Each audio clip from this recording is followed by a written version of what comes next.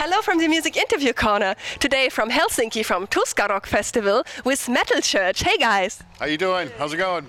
Nice to see you. Hello. Nice to see you. It's really great that you have time for an interview. Yeah, it is. It's great that we're finally here, and this is the first time Metal Church has been in Finland, so we're really happy to finally be here after all these years. So. Cool. So it was something really special for you to play today. Very much, yes. And we had the fact that our flight here, our airline lost all our guitars and lost everything else, and we still played anyway and had a great time. You know, that bodes well for the future. How did you get new guitars? We borrowed it from the people here. Yeah. So the people at the festival really have their act together, so they saved our lives. Cool. So, yeah, very. Thanks to them. Yes, thank you very much. Yes.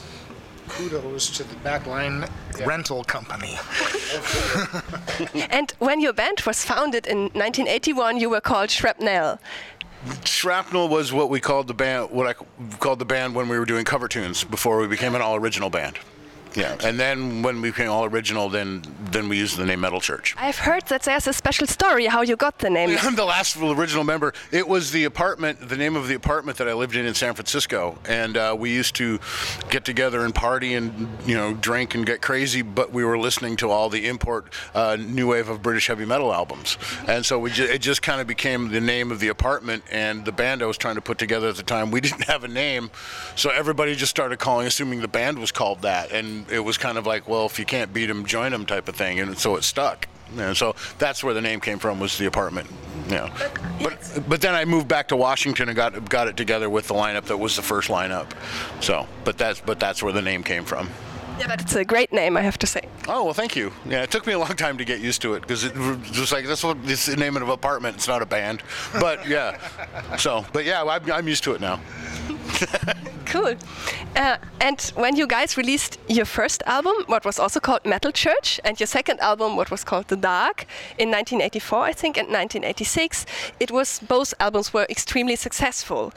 And how was it for you to experience, as such a young band, such a big success? How was it for you and your former bandmate? Well, it was great. I mean, we felt very much at that time we were a part of something. I mean, there was a movement going on, and there was not a whole lot of people that were doing it. So it was kind of, you were part of a community that was trying to create something new and had a lot of energy. So that was a very exciting time for not only the musicians but the whole genre in itself. So it became well what it is today. I mean, that's where it started, and it's still alive, especially over here in Europe. So to be part of that, especially in the beginning of it, is that's something you don't forget. So. Yeah, of course. And now it's only for you again, but I have also questions for you guys a bit later. Metal Church disbanded twice in 1993.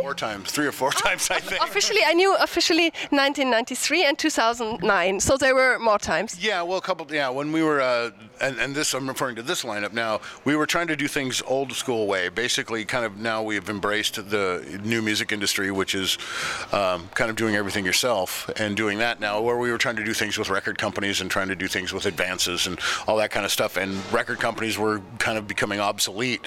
So that was really kind of making us we kind of felt that we were really working really hard and getting very little out of it. So it was time to kind of stop and rethink things. And then we've got back together to do Generation Nothing, and doing it the way we're doing it now, and it kind of gave us a renewed kind of energy. How did you experience these times when the band disbanded, and what gave you the motivation to start it again and again? Well, we all knew that when we stopped, it wasn't like we were breaking up and we're never going to speak again and never going to do anything again. It was, we knew we had to we knew at some point we'd get back together and work, because it wasn't anything internal, it wasn't anything personal, or anything like that. It was just, we had to kind of rethink things a little bit and kind of take a break. So I don't know. I mean, it's been great. I mean, we made the record that's been very well received, and we're back out doing what we love doing. So that's what it's really all about. That was easy to see that you love it when I saw you on stage. Good. Yeah, now a question for the new lineup. When you guys decided to join Metal Church, I think you knew before about the band. Which expectations did you have when you went to the first rehearsal?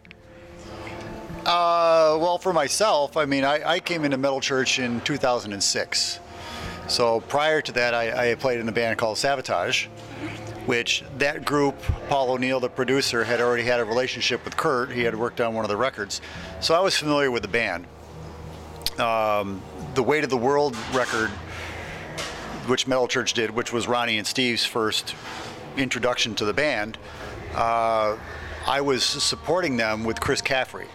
We did a tour here in Europe. So Kurdt I had known prior to that through a Sabotage tour that we did over here in Europe. So when Chris and I had the opening slot for Metal Church, this is where I became, really pretty close with Kurdt and Ronnie and Steve. And, also Jay Reynolds at the time was playing guitar, and, Kirk Arrington. So I was familiar with the band. We had I heard these songs I don't know how many nights in a row, so I kind of knew I knew what was going on. But when Kirk could not continue anymore with the band, Kirk called me up and asked me if I'd be interested in doing a record and joining Metal Church, and I said absolutely. So for me, the transition into it was kind of a no-brainer in a sense, because prior to that, Sabotage had kind of disbanded. My Trans-Siberian Orchestra gig left me open all year long, aside from the winter, to do some other projects. And like I said, having toured with these guys and really gotten familiar with the music and the people, it made it very easy for me to slide into the band. So, and here again, it's an honor to play this music and to work with this stuff.